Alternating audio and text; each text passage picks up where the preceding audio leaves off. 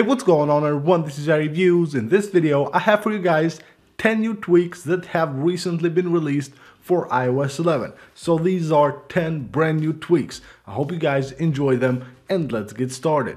The first one is called Palette and it will colorize the notifications based on the color of that app's icon. So here I have a Twitter notification, an extended notification, and you can see the blur and the color will match the color of that app's icon. So if you go to the settings of this tweak, you have an enable button, you can enable the blur, use dark blur right here, and you have then the color alpha right here, and of course a respring button for the changes to take effect. CCWallCustomizer 2 is a very cool tweak. It will add a background to the control center. So if you go to the control center, you will see that you can have a custom background. So you just have to choose any of your pictures and you can set it as the background of your control center. You can do that of course by going to the settings of this tweak, enable it here, go to pick an image, click here, and you can pick any of your images and set it as the background of your control center. Fluidity, this tweak will bring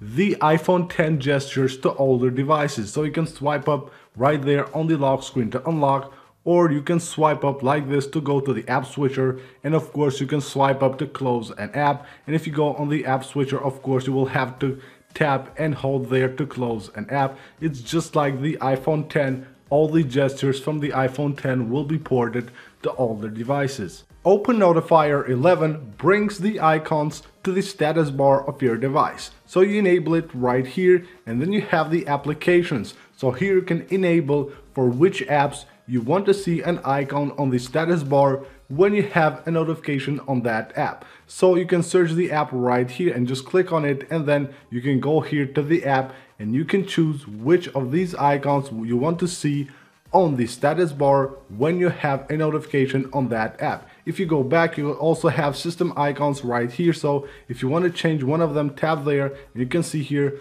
for the airplane mode, I can add any of these icons and have a custom icon on the status bar. SpotCC is a very useful tweak that allows to easily launch the control center. This is very useful, especially for the iPhone X. All you have to do is just do the same gesture that you do to open the Spotlight search. Just swipe here on the screen and it will open the control center. Dock 11 brings the iPhone X dock style to older devices. You can see here the rounded dock, it looks pretty cool. So if you jump to the settings of this tweak, you have an enable button, and then you have another button right here which will allow you to enable labels underneath the icons on the dock.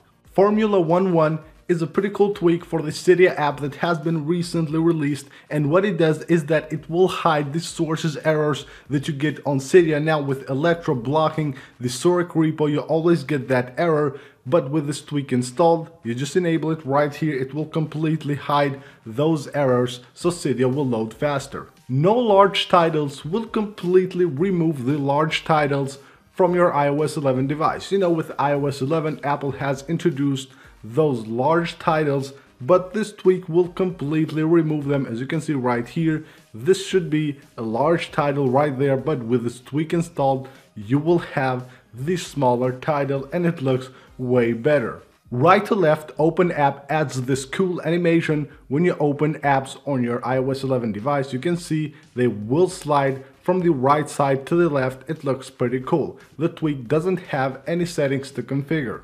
SpotClearOnClose is a tweak for the Spotlight search. So on the Spotlight search, if you search for something like, if I search here for something, normally if I exit the Spotlight search, when I come back, I will still have that result right there. But with this tweak installed, once you go back to the Spotlight search, that will be cleared. So that is it for this video, guys. Thank you for watching. I hope you guys enjoyed the tweaks. Go ahead and subscribe for more videos, and I see you guys on the next one.